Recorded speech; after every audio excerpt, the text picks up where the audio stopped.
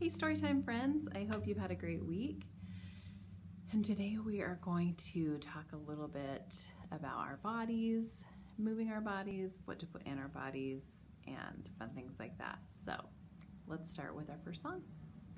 If you're ready for a story, take a seat. If you're ready for a story, take a seat. Clap your hands and stomp your feet. Make your hands all nice and neat. If you're ready for a story, take a seat. Okay, so I don't know if you guys remember, but last week that very hungry caterpillar went through a lot of different foods. And did you notice when the caterpillar went through the chocolate cake, what else? Ice cream, lollipops, all that good, not so good stuff. That's when the hungry caterpillar really did not feel good. And all that stuff is great. There are no bad foods. All foods are great, but some foods probably we shouldn't eat a ton of, or it kind of makes us feel yucky. Have you guys ever done that, where you ate a ton of like Halloween candy, or Easter's coming up, a lot of Easter candy, a little too much, and kind of felt bleh. Anyway, so our first story is kind of silly because it is Gregory the Terrible Eater. And I don't know if you guys know much about goats, but goats love to eat like garbage, real garbage. So it's kind of a silly book. This little goat, his parents wants him to eat good, but what they think is good is eating garbage. And what he wants is good, healthy food. So we're going to read this story. Gregory the Terrible Eater by Mitchell Sharmat, illustrated by Jose Arrugo and Ariane Dewey.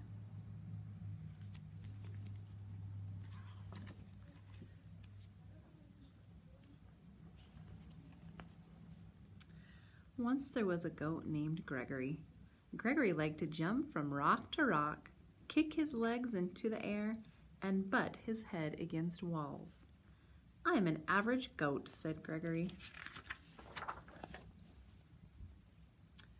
But Gregory was not an average goat. Gregory was a terrible eater. Every time he sat down to eat with his mother and father, he knew he was in for trouble.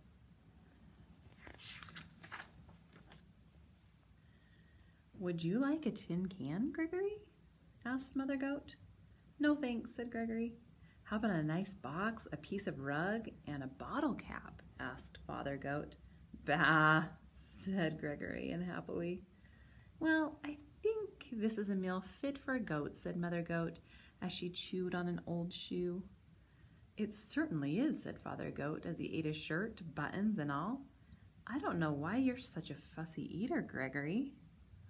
Would you guys want to eat those things? An old shoe? "I'm not fussy," said Gregory. "I just want fruits, vegetables, eggs, fish, bread, and butter. Good stuff like that." Mother Goat stopped eating the shoe. "Now, what kind of food is that, Gregory?" she said. "It's what I like," said Gregory. "It's revolting," said Father Goat. He wiped his mouth with his napkin. Isn't that funny that the dad has a napkin after he was eating old shoes and shirts and stuff? After Gregory was excused from the table, Father Goat said, "Gregory is such a terrible eater. I wonder what's wrong with him," said Mother Goat. Mother and Father Goat ate their evening newspaper in silence.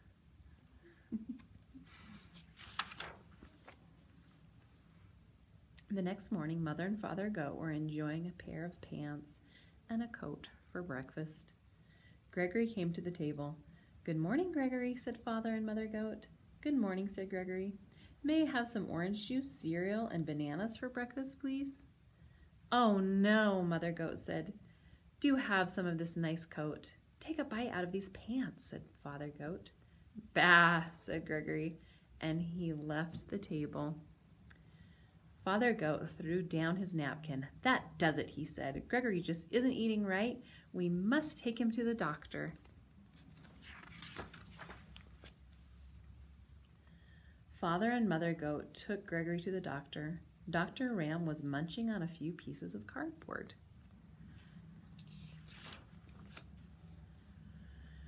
"What seems to be the trouble?" he asked.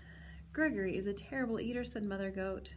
"We've offered him the best shoes, boxes, magazines, tin cans, coats, pants, but all he wants are fruits, vegetables, eggs, fish, orange juice, and other horrible things." "What do you have to say about this, Gregory?" asked Dr. Ram. "I want what I like," said Gregory. "Makes sense," said Dr. Ram. He turned to Mother and Father Goat. "I've treated picky eaters before," he said. "They have to develop a taste for good food slowly. Try giving Gregory one new food each day until he eats everything." That night for dinner, Mother Goat gave Gregory spaghetti and a shoelace in tomato sauce. "Not too bad," said Gregory. The next day she gave him string beans and a rubber heel cut into small pieces.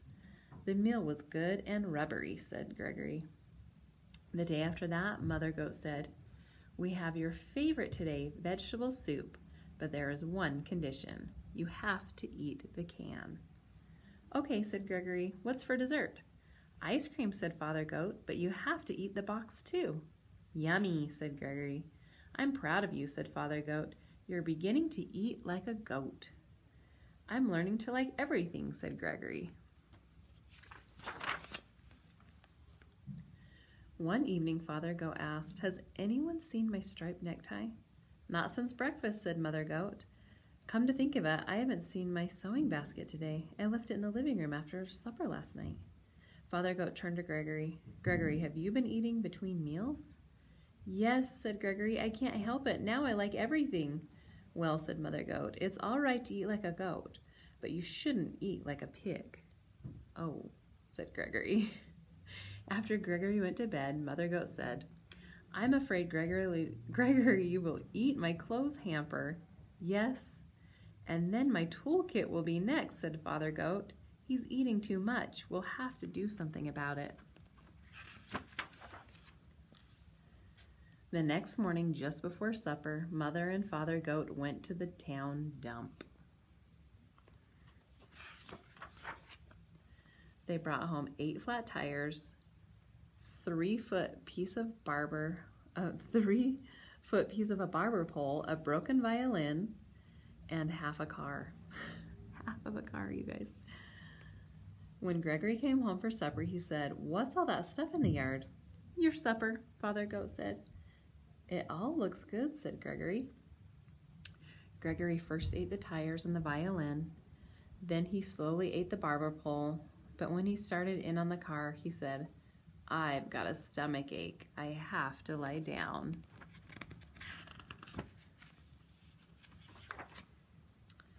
Gregory went to his room. "I think Gregory ate too much junk," said Father Goat. "Let's hope so," said Mother Goat. He really was eating junk, right, guys? All night, Gregory tossed and twisted and moaned and groaned. Ooh, that does not feel good. The next morning, he went down for breakfast. "What would you like for breakfast today, Gregory?" asked Father Goat. "Scrambled eggs and 2 pieces of waxed paper and a glass of orange juice," said Gregory. "That sounds about right," said Mother Goat.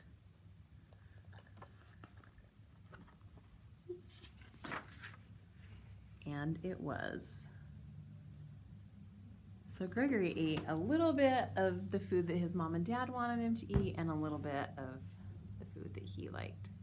So last week we had a caterpillar with a stomach ache. This week we had a goat with a stomach ache, right? So do you guys have foods that your mom and dad have tried to give you and you think looks yuck, kind of like Gregory, right? And Dr. Ram says, try one new thing a day, which sometimes we can try one new thing a day. But sometimes when we think things look kind of yucky, they might be worth giving a try. Have you guys ever watched the show Daniel Tiger? My girls loved watching Daniel Tiger, and I still have a song in my head. And whenever my kids don't want to eat something that I offer them, I always think of this song. It goes, "You gotta try new foods 'cause it might taste good." Have you guys heard that? So I always sing that to my kids, but that doesn't mean they want to try it. But sometimes it's worth trying new things and seeing if you like it. And one interesting thing is, even if you don't like it, you could try it another time and maybe you would like it that time. Sometimes it takes a while for our taste buds to get used to different flavors. So it's worth trying fruits and vegetables and healthy things, and you might end up liking it. So another way to keep our bodies healthy, besides just eating good things, is moving our bodies, right? So I have another book by Carle. It's called From Head to Toe, and it's going to show us some fun things that have to do with moving, okay? So if you guys have some space, you probably don't need too much space, but I want you guys to move, okay? Here we have, I am a penguin and I turn my head. Can you do it? Can you turn your head?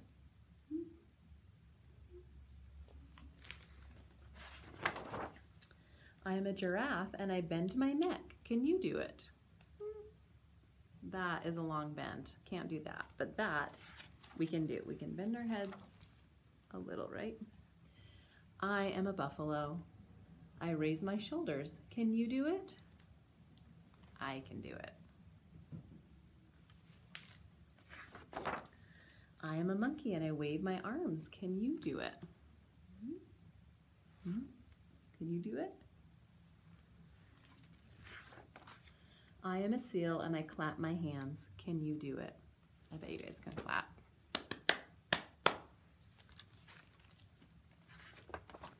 I am a gorilla and I thump my chest. Can you do it?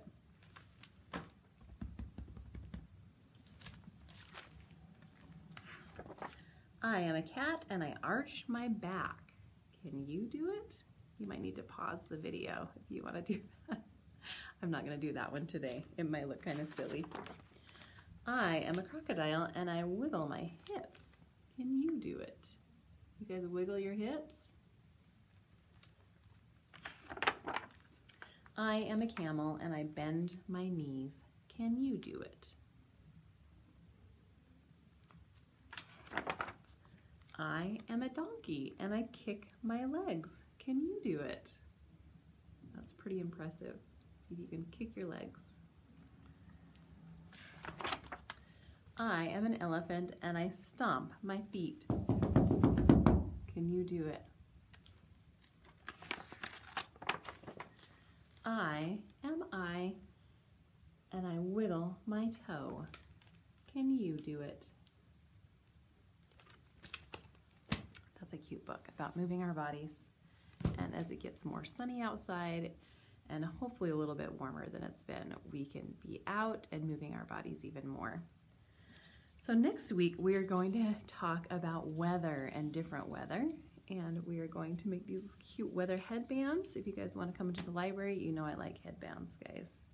So this is my headband. I drew some smiley faces and I put my favorite sun first. Love the sun. Rain I like. What's this?